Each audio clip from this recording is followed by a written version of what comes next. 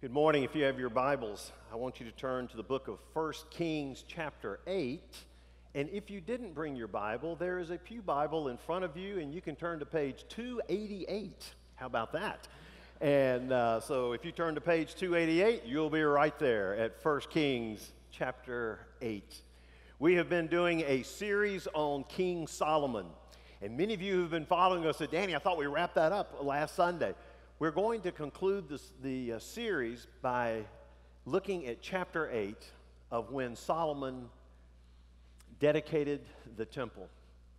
One of the things when you look at this series, we said he was a thinker. He was wise. You know, he wrote Proverbs and had the greatest wisdom. He was a builder. He built the temple. He was a leader. He was a king. And when he built the temple, it talks about number of chapters about how they built it. And then all of a sudden, when they were getting ready to come into it, Michael talked about it when they came and they brought the Ark of the Covenant that contained the Ten Commandments. And when they brought this into the into the temple, all of a sudden the glory of God filled it. Well, then if you continue on in chapter 8, Solomon stands before the people and he gives a prayer of dedication. And as he gives this prayer of dedication, he is praying to the Lord, and he is asking some things of the Lord to do in that space. And so as we dedicate the worship center that we have just moved back in, I want us to follow the same model that Solomon had and take his framework and put it into where we are today. And let this sort of be our groundwork. This is where we go from here. This is the purpose of this place. This is what our goal and our desire is. So, if you have your Bible, we're going to cover a good bit of Scripture. But if you got your Bible with you, we'll also put the Scriptures up on the small screens behind me, okay? 1 Kings chapter 8. Let's have a ripple effect on there. So, 1 Kings chapter 8.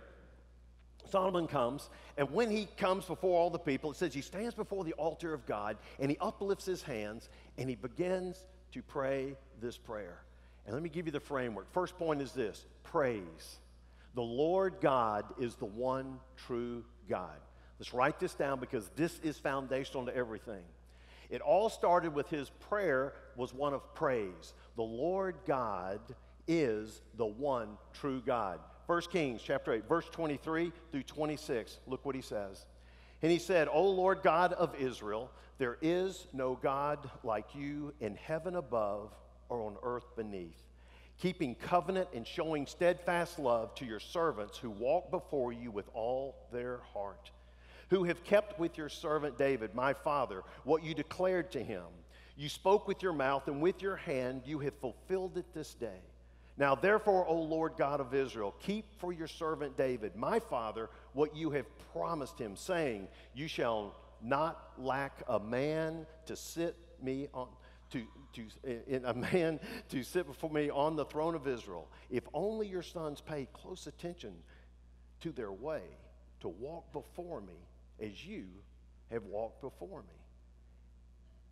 And so he says, now, O Lord, O God of Israel, let your word be confirmed, which you have spoken to your servant David, my father. And so he starts out with a very personal plea. O Lord God of Israel, our God, the God of Israel, a personal God of Israel. The God who he said is above the heavens, and the God who is even the God beneath the earth. You are the God eternal. And he starts out by pointing out this personal relationship that they have with God, and they say the praise comes to you. And he talks about the greatness of God.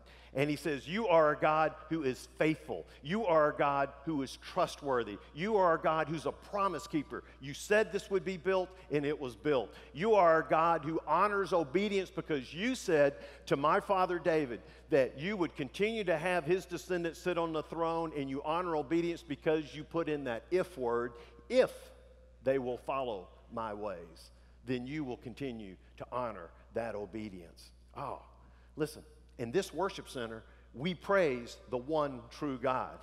We praise the God whom we have a personal relationship through faith in his son, Jesus Christ. The Bible says in John 1:12 that as many as received him, to them he gave the right to become the children of God. And so how do we translate that? We translate that in the Sermon on the Mount when Jesus was talking to his followers and he said, let me tell you how to pray. It's what we call the Lord's Prayer. And he said, this is how I want you to pray. Our Father who art in heaven, hallowed be thy name. Our Father. There's a personal relationship that we have with our God. Our Father who art in heaven, hallowed. What does that mean? It means holy. It means reverence. Holy is your name, your character. And so we are told to do just as what Solomon said, and that is we praise a personal God. He is our Father. So as we move into this place, we praise that the Lord God is the one true God. But second is the perspective, and that is that God cannot be contained. The perspective that he gives in verse 27 is that God cannot be contained. Look what he says in verse 27. He says, but will God indeed dwell on the earth? Behold, heaven and the highest heaven cannot contain you. How much less this house that I have built. They built the temple. They had an area called the Holy of Holies. They had the Ark of the Covenant, and everything was set there, and there was a place to where it was the presence of God was to sit. And he said, listen, we just got to be real straight with you. We know, God, that we can't contain you in this one little area. Because, see, your spirit fills the entire universe. So we know we can't contain you. So he kept it in perspective. You have chosen this as a place where we can come and worship you. This is where we can come into contact with you. But we do realize that we cannot contain you. You are beyond. Bottom line, don't be enamored with the beauty of the temple, but be humbled by the greatness and the holiness of God. And that is true for our remodeled worship center.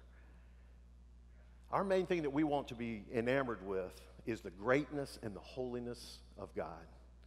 When this worship center was originally built in 1989, Dr. Charles Carter led the capital campaign, and it was called For His Glory. And the purpose was that when this worship center was built, it was built for us to be able to give praise and honor and glory to God. And God's presence is here, and this is where we do business with him.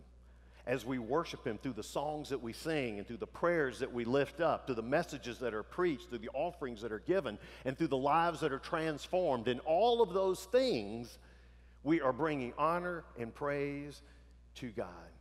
But God cannot be contained here. We are sent. You know, we don't just sit here and say, man, if we could just sit here every moment of every day and just worship God, would that be great? That's not what he wants.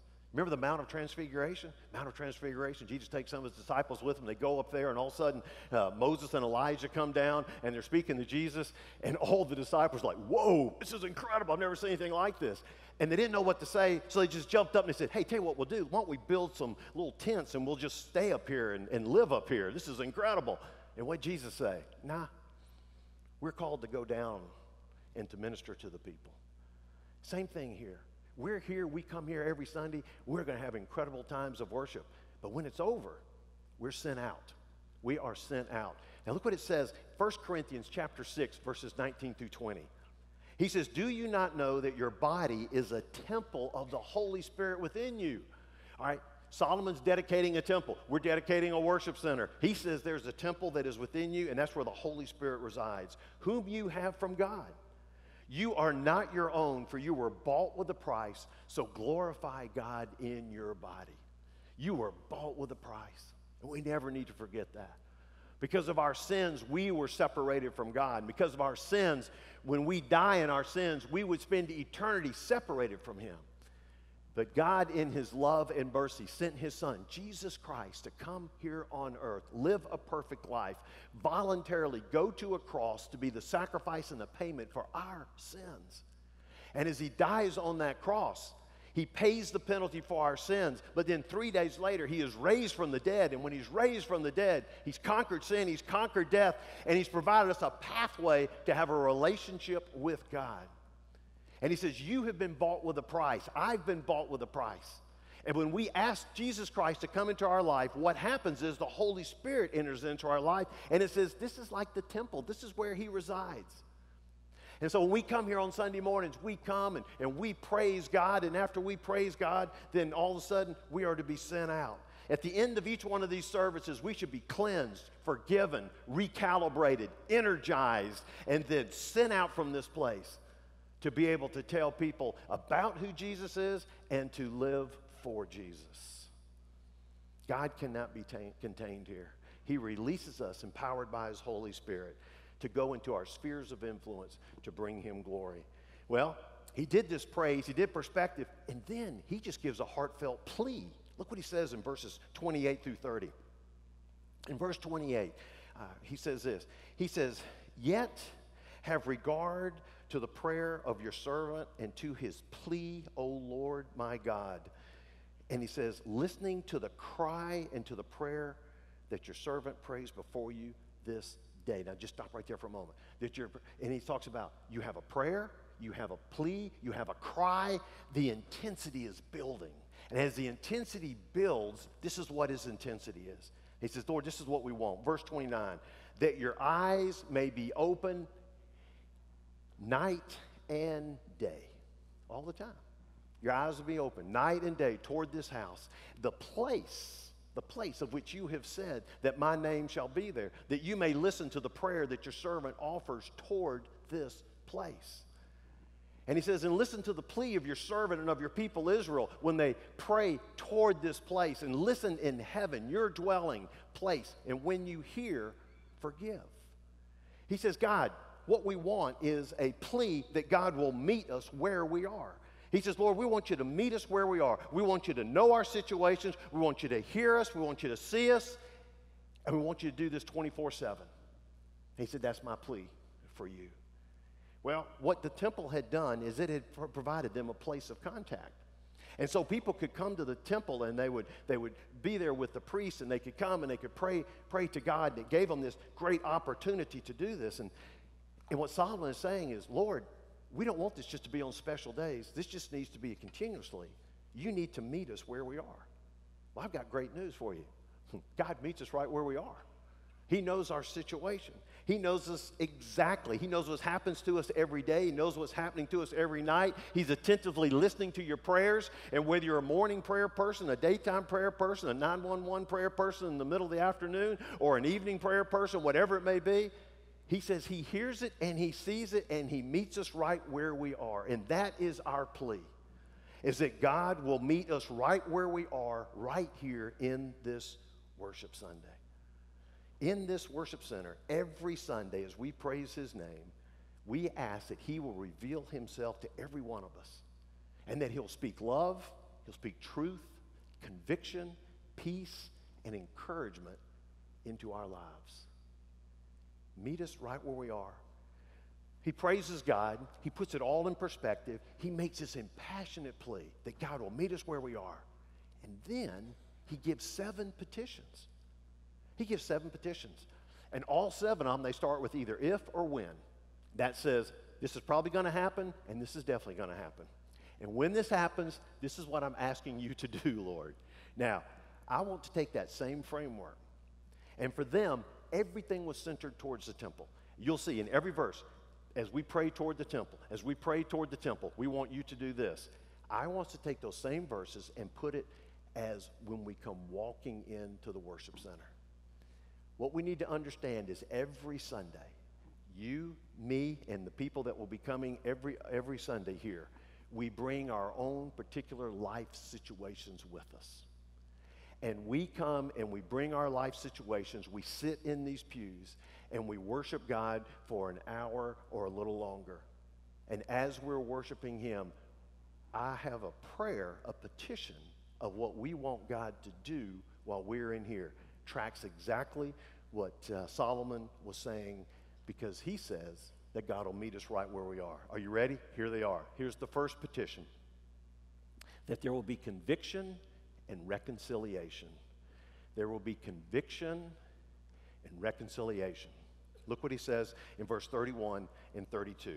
In verse 31, he says, if a man sins against his neighbor, and he is made to take an oath, and he comes and he swears his oath before your altar in this house, then hear in heaven and act and judge your servants, condemning the guilty by bringing his conduct on his own head, and vindicating the righteous by rewarding him according to his righteousness. What Solomon was praying is that, hey, when people come before you, Lord, I just pray that the guilty are condemned, and I pray that the innocent are vindicated, and that righteousness would take place.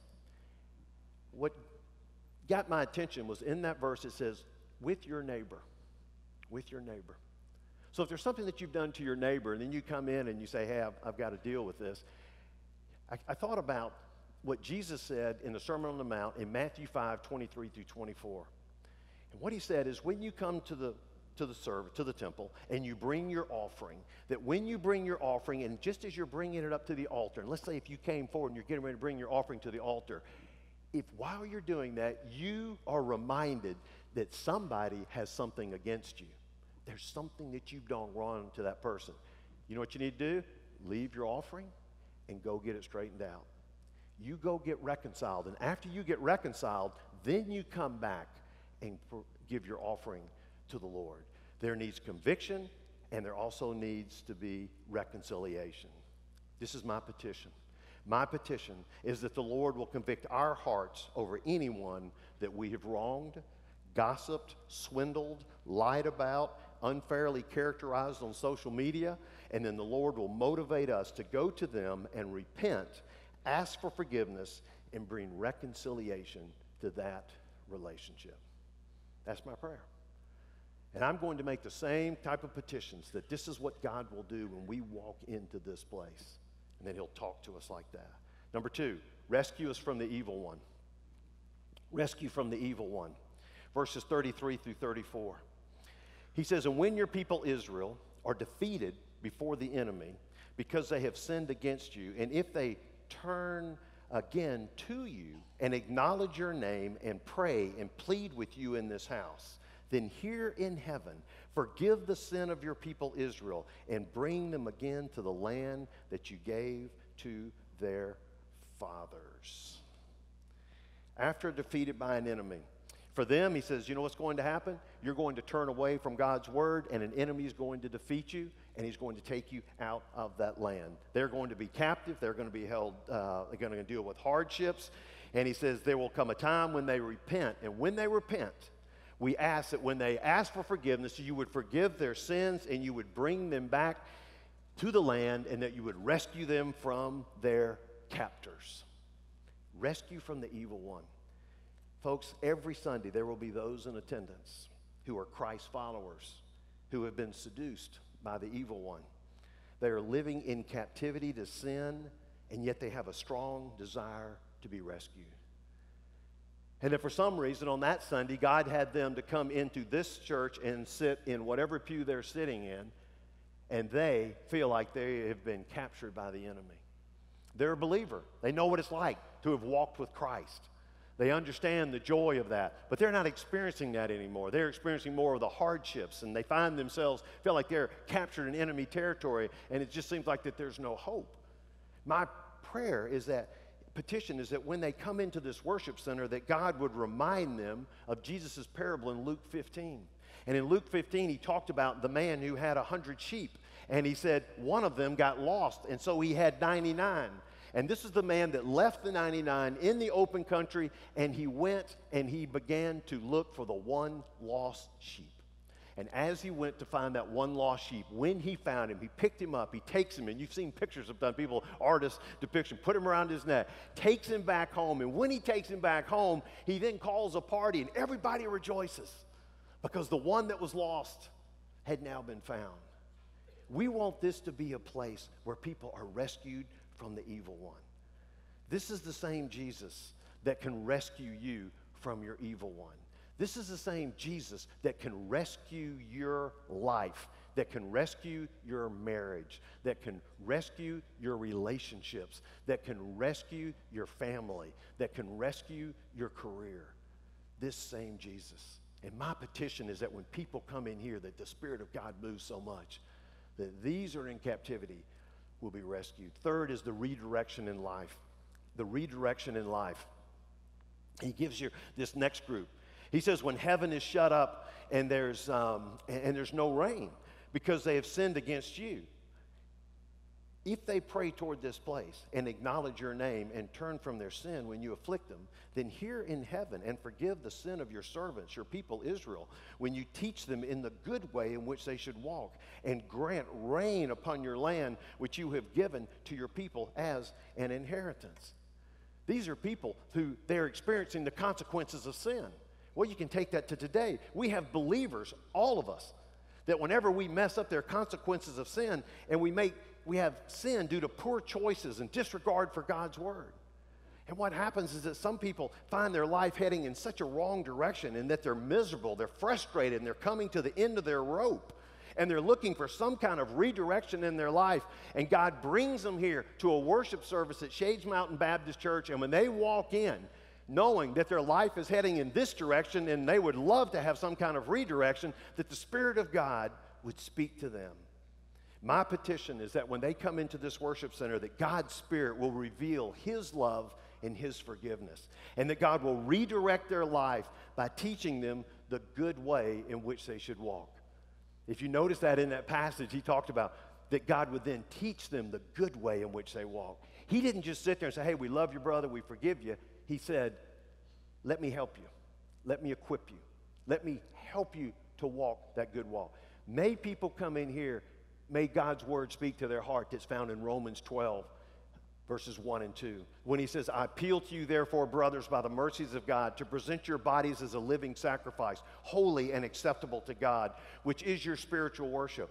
Do not be conformed to this world, but be transformed by the renewal of your mind, that by testing you may discern what is the will of God, what is good and acceptable and perfect.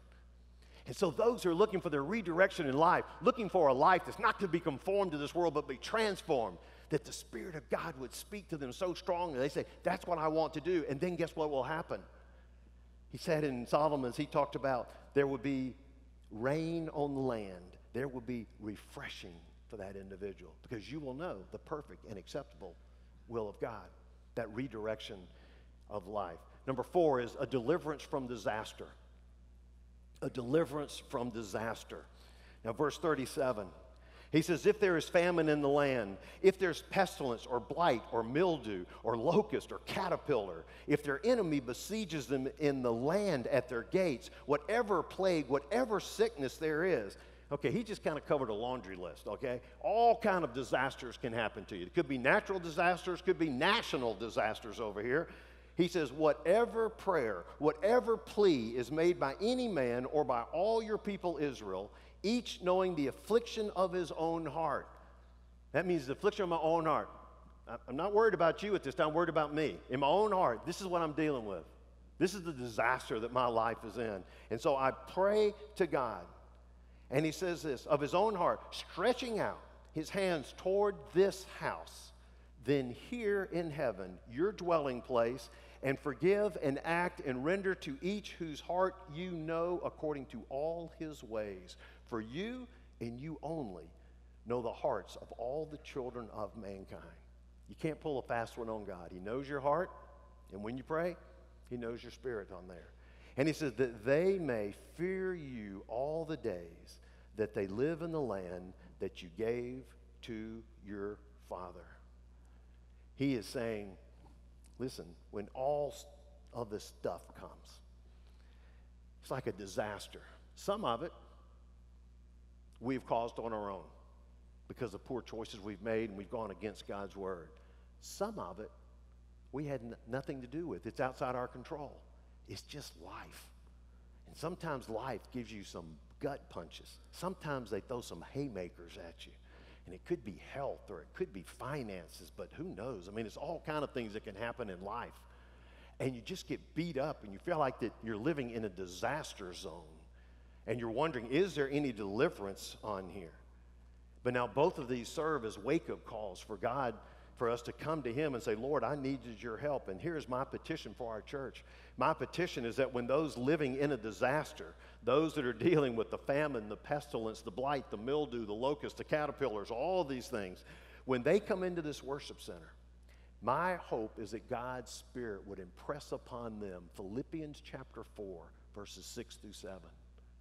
And that a person whose life is in so much turmoil, in so much disaster, that they know this verse. Do not be anxious about anything, but in everything by prayer and supplication. With thanksgiving, let your requests be made known to God. And then what will happen? And the peace of God, which surpasses all understanding, will guard your hearts and your minds in Christ Jesus. That when people walk into this place, God's Spirit will be so strong on them that they're experiencing a peace that they have not experienced in a long time. And he delivers them from that disaster. And it said at the end of those verses that the whole purpose of that is so that they will fear God. They will take God seriously. They will have an awe over who he is. So can you imagine that? Somebody walks in here, their life is a disaster, and they're really not even sure that God even hears them. That within a service to be a part of here, where God's word is preached, music is sung, prayers are lifted up, you people greeting them, meeting them, pouring into their lives, can walk out of this place having the peace that passes all understanding, and then have a new appreciation for who God is and to fear him and to be in awe. Wow, that'd be great. Number 5, reaching all people. Reaching all people. Solomon says in verses 41 through 43, he says, likewise, when a foreigner who is not of your people Israel, a foreigner, that's people who weren't born in Alabama, okay? No, just kidding. Likewise, when a foreigner who is not of your people Israel, when a Yankee who is not of your, no, when a foreigner who is not of your people Israel, what comes from a far country for your name's sake. Now, this is pretty cool right here. They're coming from a far country for your name's sake, which means they've heard of him. They've heard of this God. And so they're coming for his name's sake, even just to come over here to Israel. And he says, for they shall hear of your great name and your mighty hand and of your outstretched arm, all the great works that God has done. And when he comes and he prays toward this house, here in heaven your dwelling place, and do according to all for which the foreigner calls to you, in order that all the peoples of the earth may know your name and fear you, as do your people Israel, and that they may know that this house that I have built is called by your name. Reach all people. Interesting. Solomon wanted the temple to be a mission station to reach the world.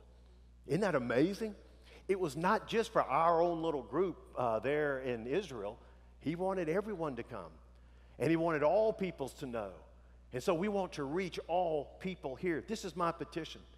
My petition is that when unbelievers, no matter their ethnicity or social economic status, come into this worship center, that God's presence will so fill this place, that his love will so fill our members, that unbelievers will be drawn to know God, and that this place will truly honor God's name.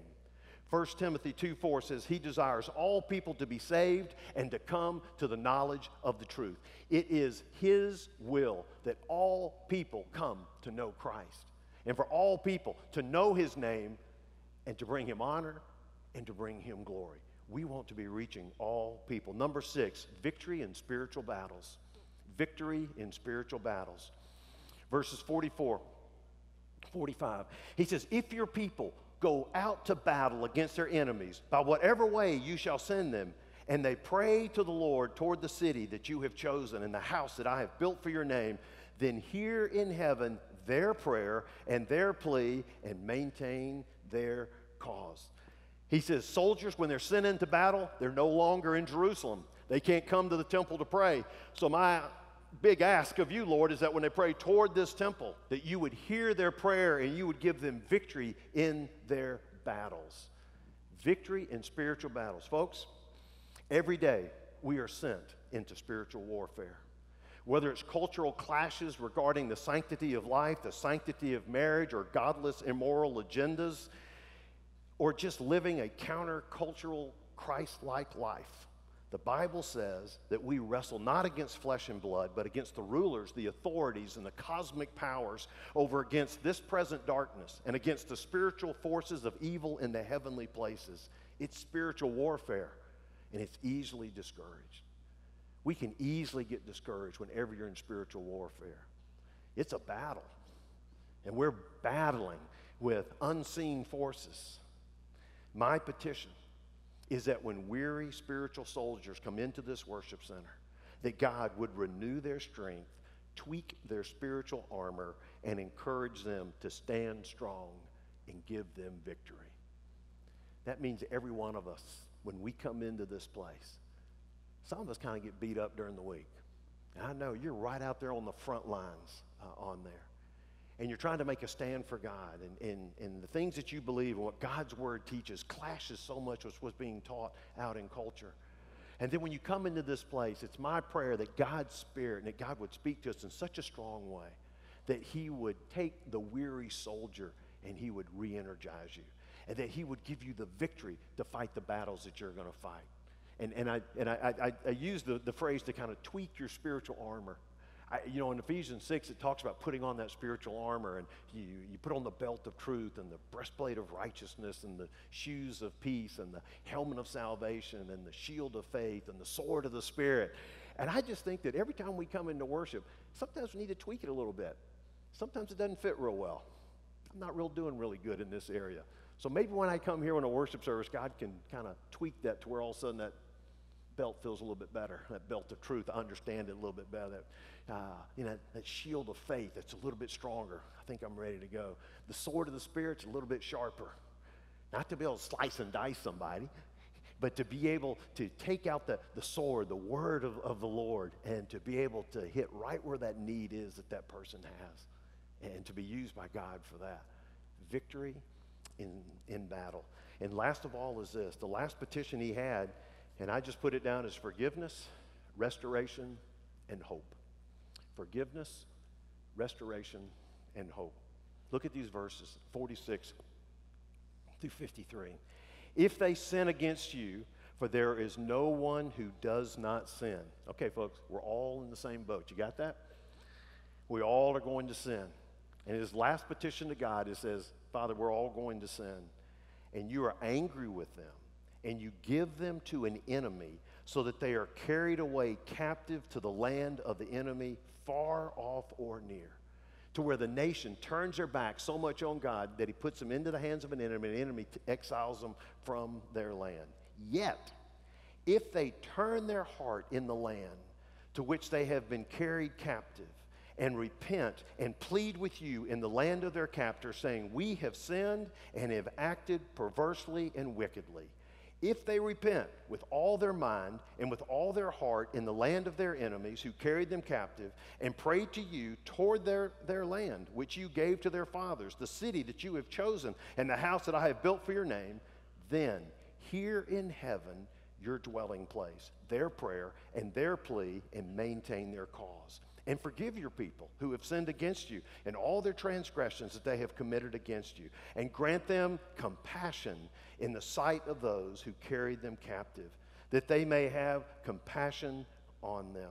For they are your people and your heritage, which you brought out of Egypt from the midst of the iron furnace.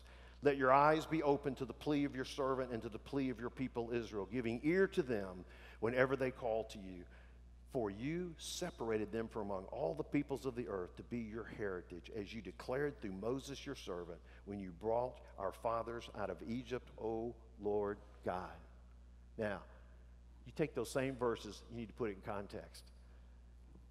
When 1 Kings was written, the people who were reading 1 Kings were people who were living in exile in Babylon. They had been taken over by Babylon. They had destroyed the temple, they destroyed Jerusalem, and they had taken the people and they had taken them to a foreign land. And as they read this verse, they're living it out. Because they say, and you get sent to a far land. Yes, that's us. We're in this far land.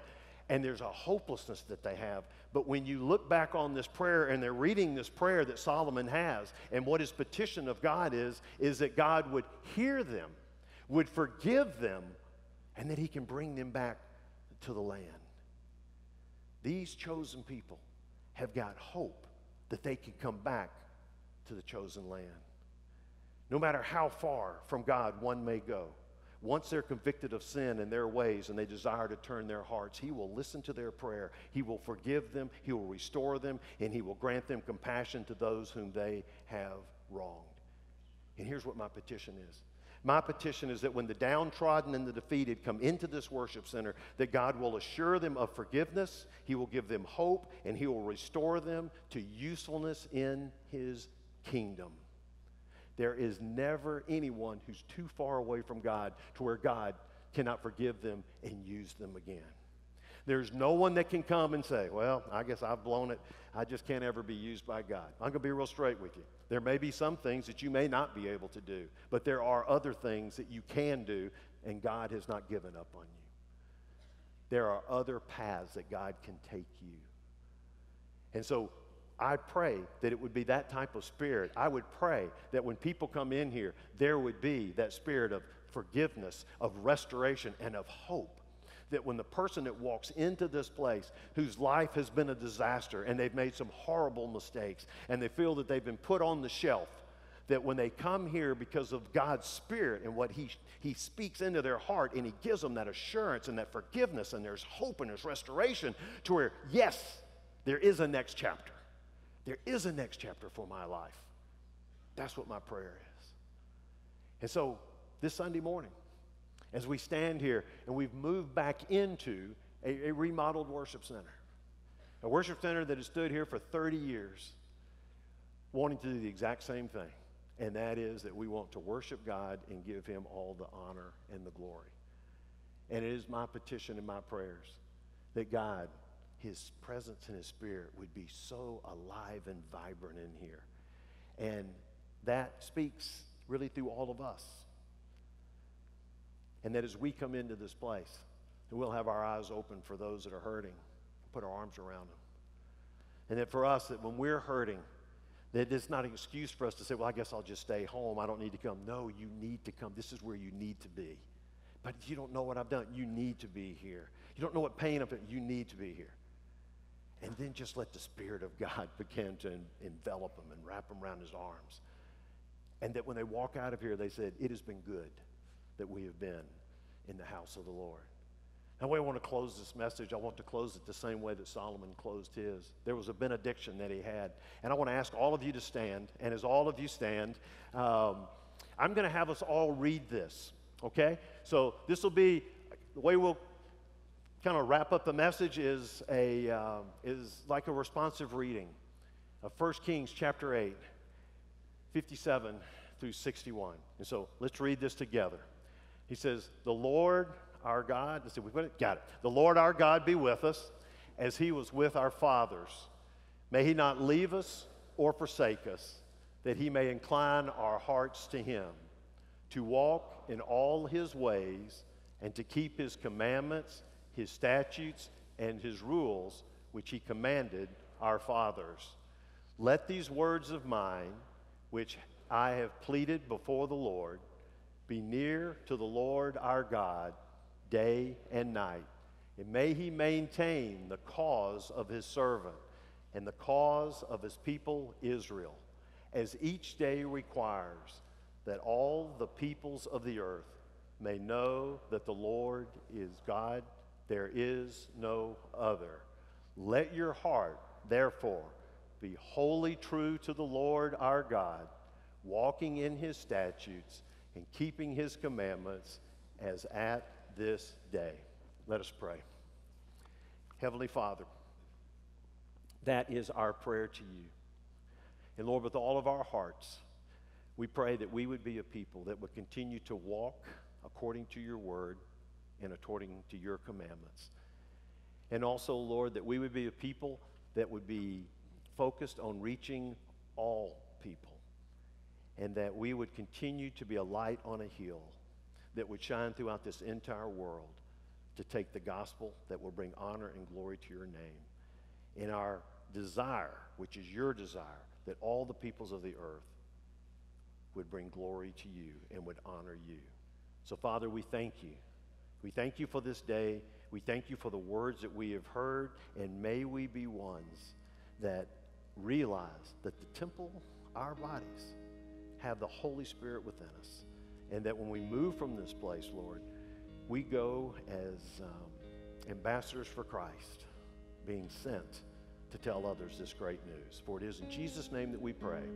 Amen.